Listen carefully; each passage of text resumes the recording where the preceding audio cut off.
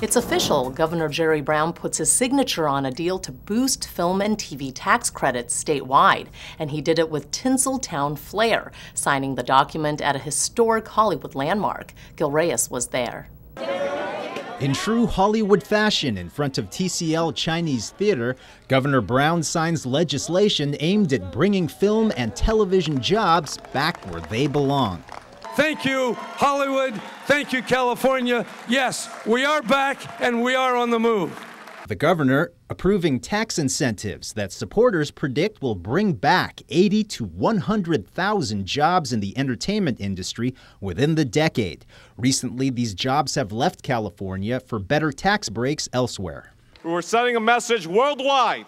No more jobs in the UK, Australia, New Zealand, or elsewhere. Back home in California, baby, back home. The deal reserves $330 million annually for film and TV tax credits here in Hollywood and the rest of California for the next 5 years, more than tripling the previous amount. The tax credits go into effect in July. This is about the men and women who lay the cable, who get the props, who have the costumes, who make sure the lighting is right. Workers who've spent much of the last decade living thousands of miles away from their families to find work. I have missed ball games, birthdays, school events, and the nurturing of my children. And are now eager to return home to their kids, LA, and the Golden State.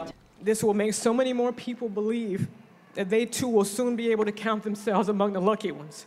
I had the good fortune of authoring California's first film and television production tax incentive when I was a member of the Assembly back in 2009, and we know that it works. This is good for California, good for families. I couldn't be happier. It's a great day. In an industry that likes happy endings. In Hollywood, Gil Reyes for LA This Week.